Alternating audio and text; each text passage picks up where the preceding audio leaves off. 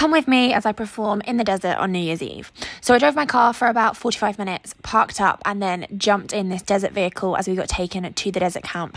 These are the scenes on the way. It was absolutely gorgeous. But let me tell you, it was very bumpy.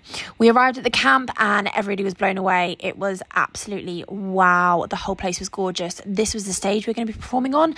And yeah, it was cold. I don't know what I was thinking with this jacket, but it was cold and I think I thought I looked like a rock star.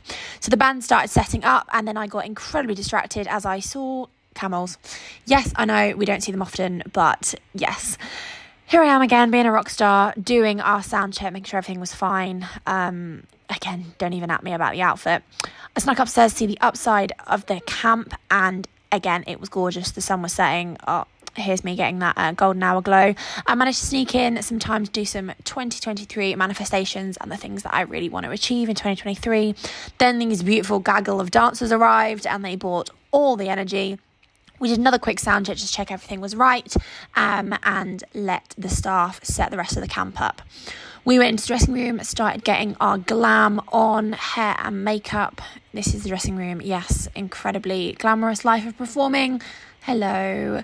I snuck outside and it started to get dark, and wow, look at it. It was an absolute magical place. Then my boyfriend arrived. And here she is. She is ready. The dress was giving me absolute life, to be honest. We loved this dress. Oh, guys, look at it. It looks absolutely stunning. This is my favourite part. The gorgeous stairs leading to the upstairs of the camp and these gorgeous balloons. Everything was lit to perfection. Then we started performing, warmed the crowd up with some slow stuff, and then we got our boogie on, and oh, look at those moves. Yes, Aisha, you turn like that.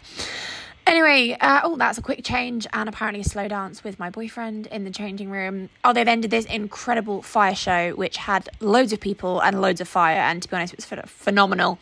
Then me and my boyfriend had another dance, and oh my God, it was time for the countdown. The evening went so fast. Well, never seen a countdown like it.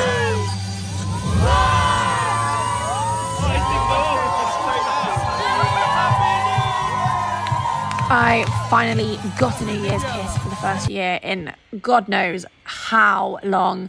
Then we went back on to finish the party, do our last few sets, add a little dance with the audience, and that was us really. What a way to spend the new year.